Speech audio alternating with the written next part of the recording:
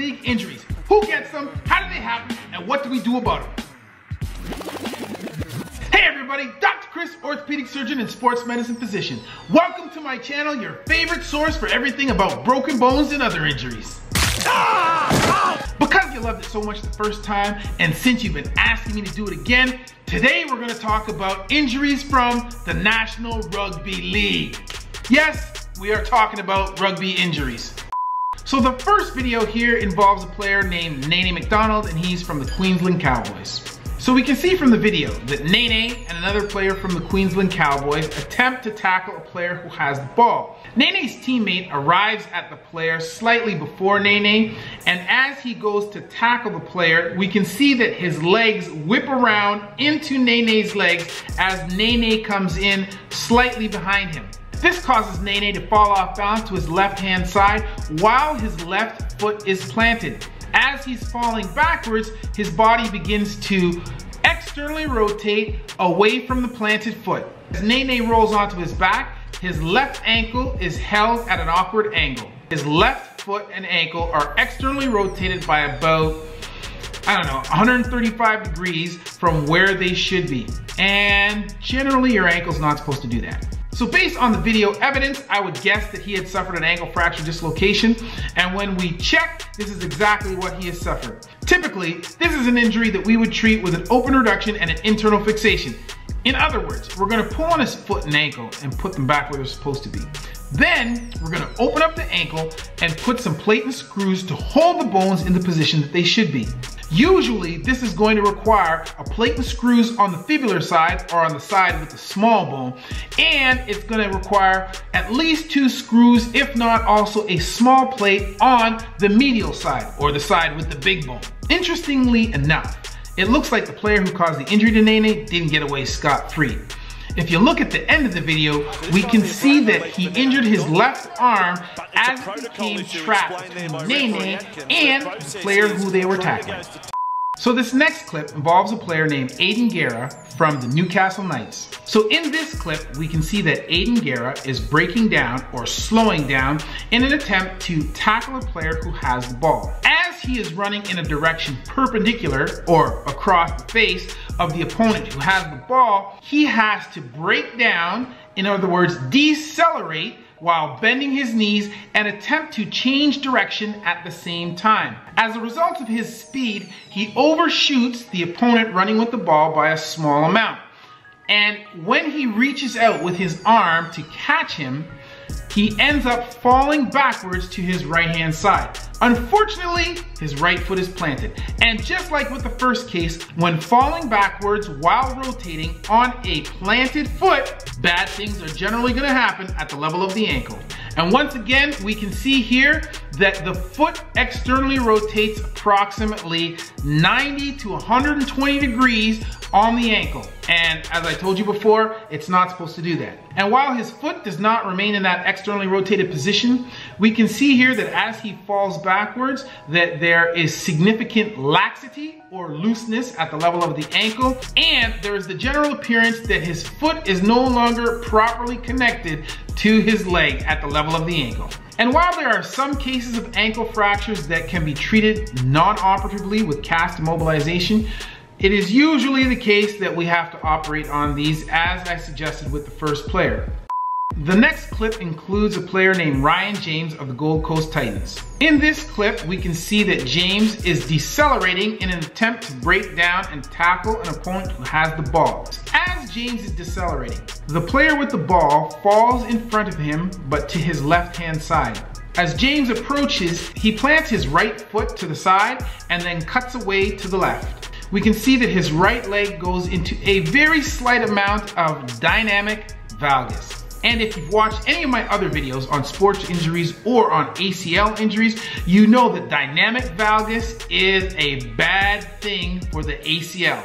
Ryan continues on to take 2 more steps before landing on the player who had the ball. But as he falls to the ground, we can see that immediately he rolls over and starts grasping at his right knee.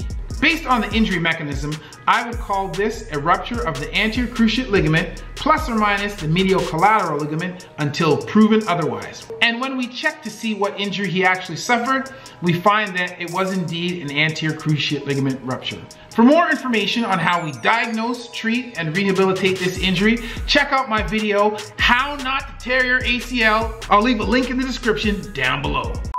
For this next one, we have a player named Daniel Tupu from the Sydney Roosters. In this clip, we can see that Daniel is in pursuit of another player who has the ball. As Daniel begins his tackle, the player with the ball decelerates and then falls to the ground. This causes Daniel to suddenly change direction and then also fall to the ground. And as the play is ending, we can see that Daniel is on his back, grasping towards his right shoulder. Although we can see this injury from two different views, it's still not exactly clear as to what he may have suffered. But there are a number of possibilities based on the movement that he was performing at the time that he was injured. The three structures that come to mind are an injury to the biceps, an injury to the pectoralis major muscle, or an injury to the shoulder itself, such as a dislocation. When I look at Daniel laying on the ground, I can see that the contour of his bicep appears to be normal. So although an injury to the long head of the biceps tendon is a possibility, I consider this to be a less likely scenario. I can also see from the appearance of his shoulders relative to one another that the relative height of the right shoulder has been maintained when compared to the left. Also, the overall contour of the right shoulder when compared to the left is approximately the same. So this leads me to believe that his right shoulder is not presently dislocated. And although it's a possibility that his shoulder may have dislocated and then spontaneously reduced itself, or only partially dislocated, in other words, sublux, and then reduced itself, the position of his shoulder while he is laying on the ground leads me to believe that dislocation is probably not the culprit either. And when we see him at the end of the clip, we can see that he is pointed to a location on the upper aspect of his right arm, which is exactly the same location where the tendon from the pectoralis major muscle inserts.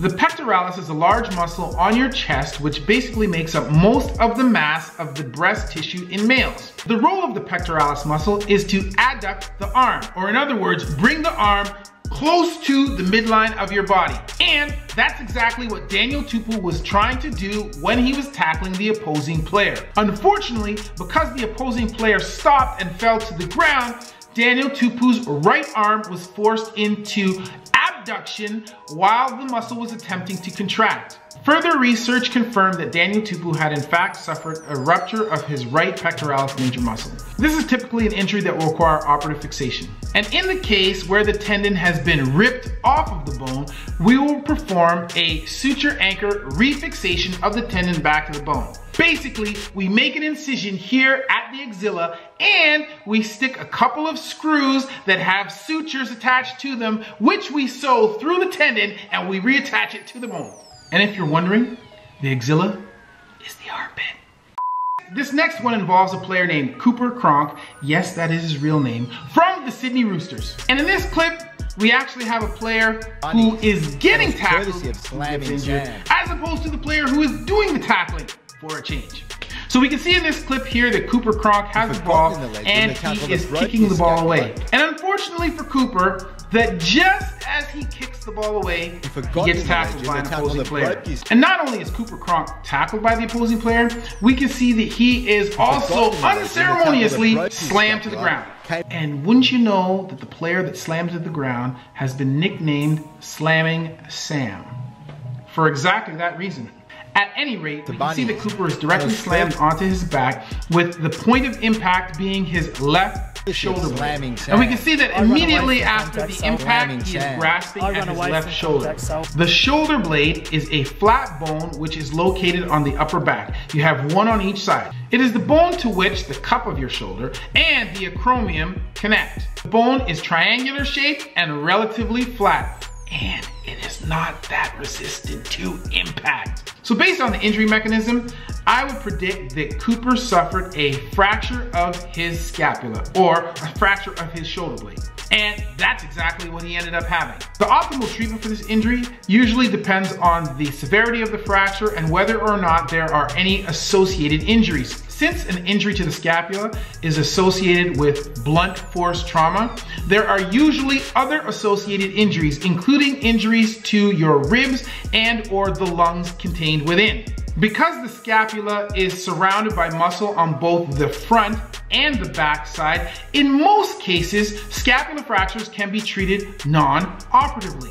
In some cases, when there is significant displacement of the fracture fragments, in other words, the pieces are really far from one another, we may perform operative fixation with plate and screws. Here, the injury occurred 1 week prior to the National Rugby League Grand Final. Now, the Grand Final is like the Super Bowl of NRL rugby. This is a big deal. No, Cooper Cronk did not take 6 to 8 weeks off to allow this scapular fracture to heal. Yes, Cooper Cronk played in the NRL Grand Final 1 week after having suffered a scapular fracture.